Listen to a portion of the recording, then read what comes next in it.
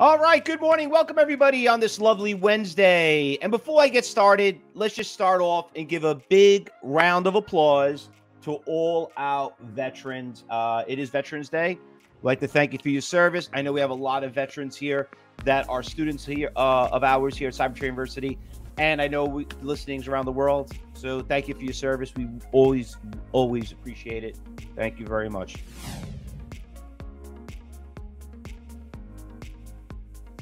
So regarding about what's happening over the course of the day, we got a lot of nice little stocks on moving this morning. I know some of you saw this FPRX right now taking a little bit of a hit. It's up about 285%, obviously being a pharmaceutical stock. You can always tell by the name. But overall, there's a couple of stocks out here. Honestly, I was really not that impressed in pre-market so far. Listen, we had this really big rally on Monday.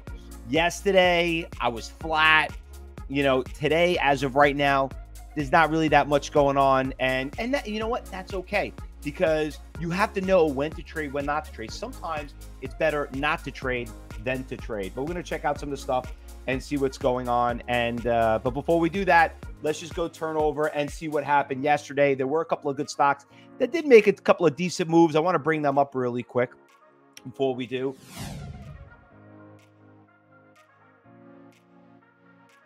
I want to start off with the G-Tech. So that stock right there, actually, I go a little bit further.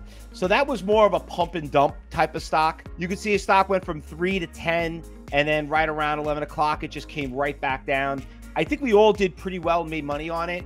Kind of played a little game with us in the middle of the day, because I thought it was kind of done. And then all of a sudden, out of nowhere, things just kind of more or less took off. You know, we're done here around 10:30. So with that, I mean, just out of nowhere, thing took off. But it was another typical pump and dump. Nice little algorithm short squeeze, what we call, that did well. I know some of you did well, so you guys give yourself a nice little round of applause on that one.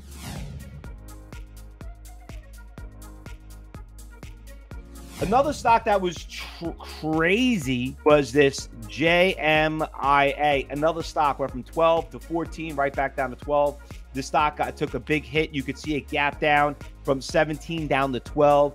Try to make a little bit of comeback. Basically, it was a great short.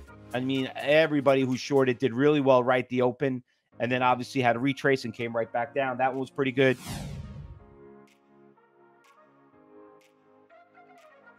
In the afternoon, a lot of the airlines, American Airlines, all of them, they all took big hits. They started coming back down to kind of some type of reality. I thought they were going to do pretty good on Monday with the news, with the vaccine coming out.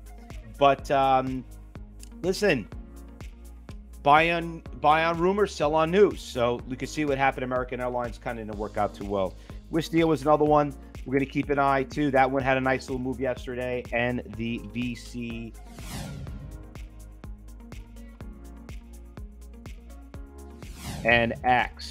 That thing just had a right afternoon rally. You could see that stock just really just took off from $1.80 to 230.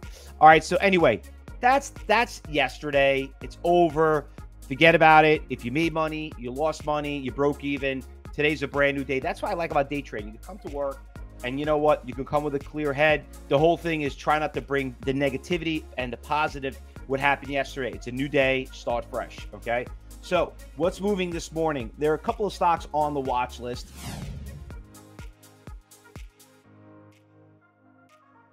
Now, I was a fan of this stock, MYO, MYO. This stock went from 10 to 40. You could see it's kind of been dwindling up little by little. I actually did a little bit of a swing trade on this stock, but I mean, I didn't buy a lot of it. I've had it for ever since it started trending up the last 5-6 days. And then sure enough, being in the right place at the right time, it started going up now. So I want you guys to keep an eye on it. It's, traded pretty decent amount of shares in pre-market, 87,000. Market's not even open. That one's not bad. We'll keep an eye on that one.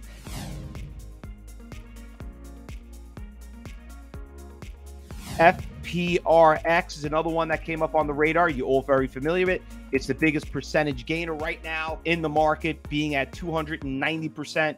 But the stock, you could see in pre-market, it's starting to dwindle down. It's starting to trend down. So it's up a lot. Listen, you got to ask yourself a question. If you were up 300% this morning in a stock, what do you think it's going to do? Go to 30? Go to 50?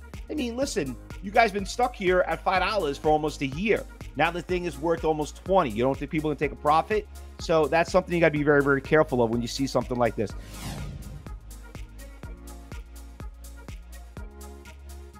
The PSHG. So this stock just started taking off immediately, but you got to be careful of it. Look on the right-hand side.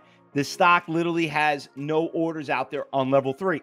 The reason why that is, it's a penny stock, so you got to be careful. Penny stocks don't mean to trade at the penny. Penny stocks could be $8 stocks too. But I'm actually shocked because I have about 7 stocks. This one is number 5 on my list, and sure enough, just at 9 o'clock, the thing just popped from 550 all the way to 840. So thing's really taking off. It literally, I'm just going to show you right here. It's on my list. Does everybody see that? I wrote it down, and you could see it. I always make my list before we start. And sure enough, look at that. Thing just popped out of nowhere.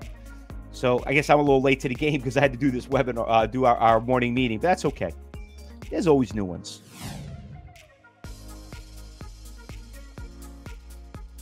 All right, so here's another one that's up about 45%. FF Tech. Now this one, it's got a nice little spread, very tight. You could trade a lot of shares if you're an advanced trader. You could get out of 10,000 shares. You could see it there on the right-hand side.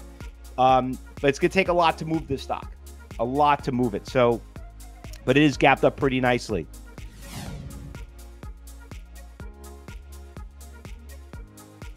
IMRN. We all remember that one too very well. We traded this stock. You guys remember it from 5 to 30 in one day, and then it did it again back in the end of July. Went from like 10 to 20. She's up. Go to your journals, check them out, see how you trade, see how things worked out. Some of you will probably remember it wasn't the easiest stock to trade.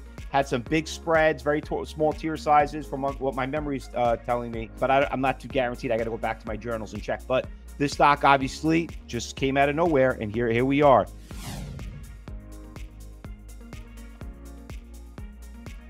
Surf is also moving, but now she's starting to back off. I know some of you guys called this out, and now all of a sudden she's starting to back off. Maybe I want to put a pass on this one.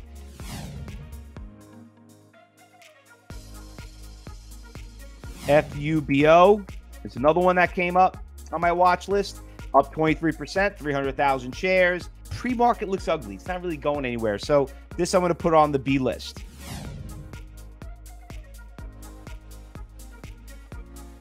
GNFT, we're going to keep an eye on this one, up 28%. The stock got destroyed. You can see it from 22 all the way down to 8. Now it's down to 3. It's gapped up. Looks like it's going to be testing some resistance levels back in July and August, which is pretty nice. You got some nice orders. I can see a 10,000 share buyer sitting out right there, advertising at 505. That's pretty substantial. Not really seeing any big iceberg orders on the offer. So listen, you could see that's why it's kind of holding here right around this $5 price range. Going to keep an eye on that one.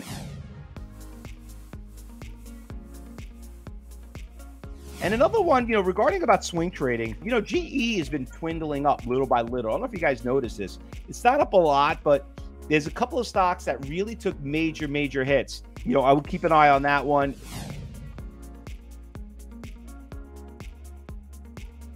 MYO, that thing is starting to back off a little bit now. I mean, this thing has been on the rocket lately, but I would be careful of that support levels.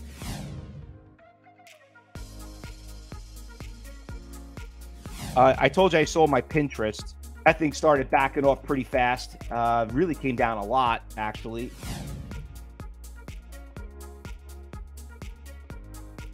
Lyft and Uber had really nice rallies. So there's going to be a little profit taking. Remember, if you're a swing trader, one of the biggest things that we kind of educate and train you here is that you don't want things going up too fast. Remember, I told you about Pinterest. I love Pinterest. We made a lot of money on Pinterest, but it just went up too damn fast. And the faster they go up, the faster they come down. You like something very slow and steady. So you can kind of like people build support and resistance levels on it, build volume on certain price levels. And, that's some of the concerns that you have, like with Lyft and Uber. They really had big runs. But other than that, guys, that pretty much does it. It's not a really sexy morning with some of these stocks. There's not a lot of attractive stocks out there that I thought that was like, bam. I mean, I didn't really say anything other than that being great. And it's a Wednesday, but it is Veterans Day. It is Veterans Day. So, who knows? But anyway, there's always new stocks that do come up. We will see what happens at 9:30. If there's anything moves, we'll go out there, we'll share it. If you're, unfortunately, if you're on YouTube and Facebook Live, if you want to join us and see what we're trading over the course of the day, just click on the bottom, like us, friend us, pay the $9, and you'll get into the trading room. And then for everybody else, we'll broadcast our second one at 2:30 to trade the afternoon. Just always remember, cyber traders, you see something, you say something. Good luck, everyone, and be safe.